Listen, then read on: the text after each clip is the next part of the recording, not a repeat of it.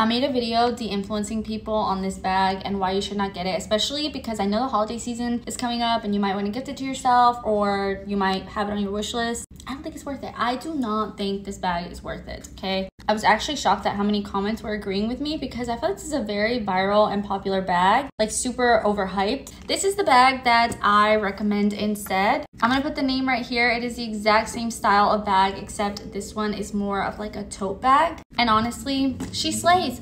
I'm sorry, but this is just such a cute bag. And the amount of stuff it holds compared to that little other bag is insane. Now, it is slightly more expensive. I think it's like $200 more expensive, but in my personal opinion, I think those $200 are very well worth it. Look at the size difference. The leather on this one is grained, so it's not as susceptible to scratches and marks as the other one. It's bigger. It has a little interior pouch with the zipper inside.